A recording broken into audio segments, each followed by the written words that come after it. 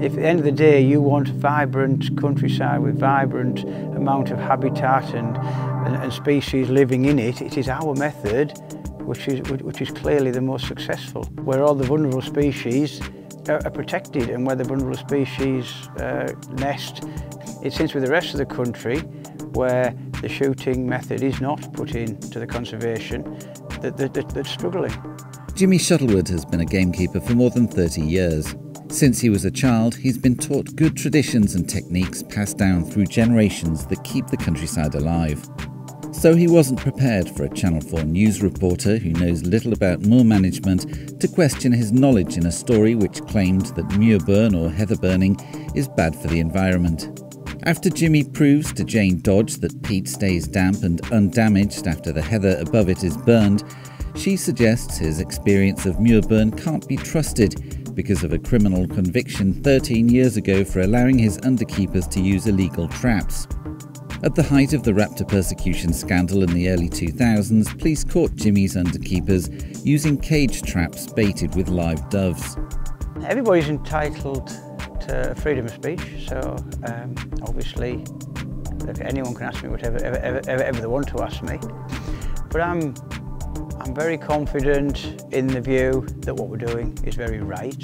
There's some great big issues are being made about the way that the country people are looking after the countryside, whether you're a farmer, whether you're shooting.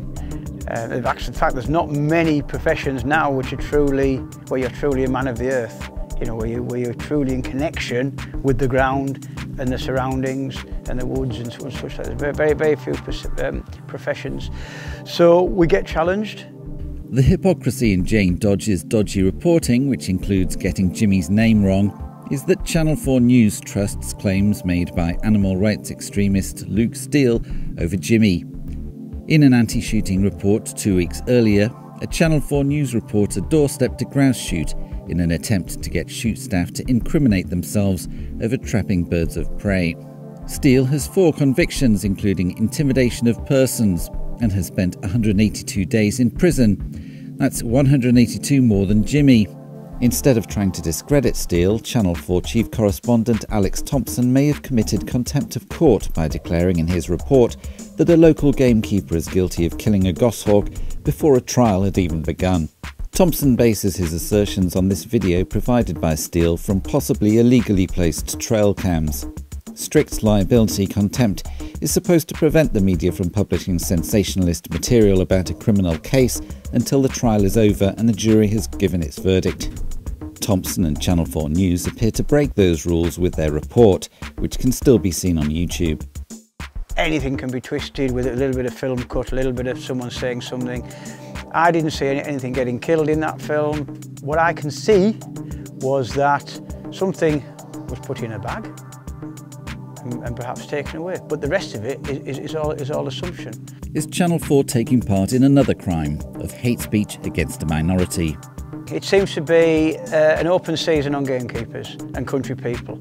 It seems that you can say what you want, you can offend, you can be prejudiced, you can bully, you can say whatever you want, and that's perfectly all right. Well, I cannot say how that is acceptable if other minorities were treated in the same way are viewed upon that we are. There would be hell to pay. I mean, if the RSPB and other charities keep saying that gamekeepers are persecuting birds of prey, well then everybody's going to believe that every gamekeeper kills birds of prey. The RSPB says it wants heather burning banned and is leading a high-profile campaign that involves politicians and activists.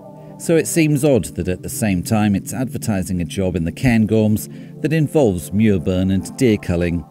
The consequences of not controlling the heather with burning had a devastating effect on the moor decades ago. This particular part of the moor that we're on caught fire in the 1950s.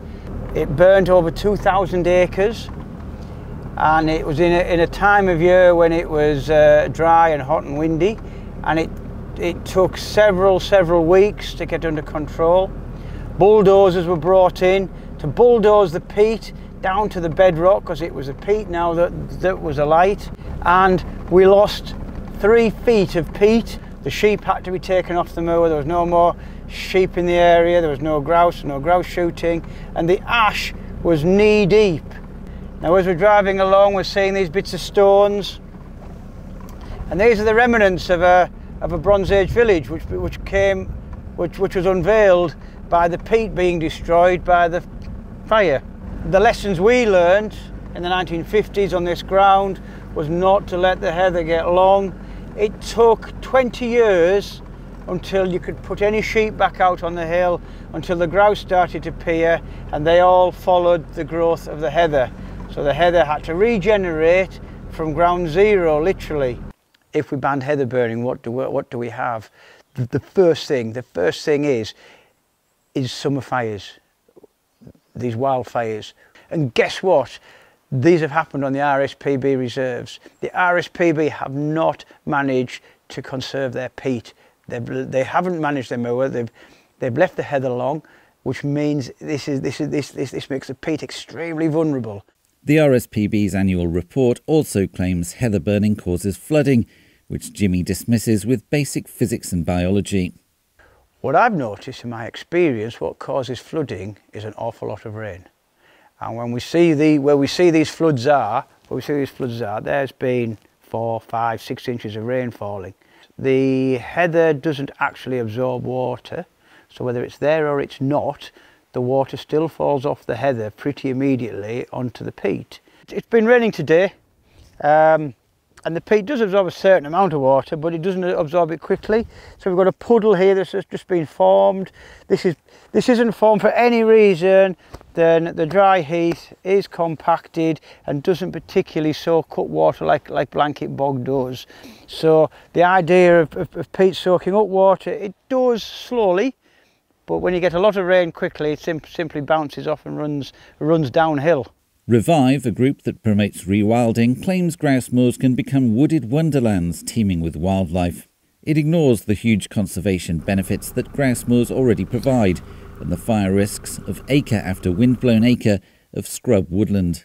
I think the actual operation of planting trees, you would have to plough up the peat, you would have to disturb the peat, you would release the carbon dioxide from that. And you would have no more heather, and you'd lose the habitat from those species which have evolved over the 7,000 years, which I'm told is the history, which is the natural history of this area. There'd be no longer any sustainable population of red grouse, there'd be no nesting for curlews, no habitat for the golden plover, no habitat for the lapwing. So our country, United Kingdom, will be less diverse without our unique moorland that we have it. There's nowhere quite in the world that has the moorland like we have it here. Jimmy is concerned about the future, but for a different reason: the lack of skilled people to carry on his centuries-old trade. It is very difficult employing people that you don't have to train from scratch. So I was trained by my elders. Some are dead now, quite a lot are dead now, and I'm always learning different things all the time. I've got to adapt. Everything's an effort. Everything is a huge effort. So the children that are reared here see a nice, shiny, easy way of living outside world and quite often get pulled out. And then the people that have had the easy living, which have seen the romantic side of living in the countryside, come and try it. And some actually are quite natural and take to it really well, and we need space for those people. I think that sign's probably from the 50s and 60s. People were more in touch with the countryside, more in touch with what can go wrong. Just kind of makes me think what people have forgotten from the lessons we've learned in the past.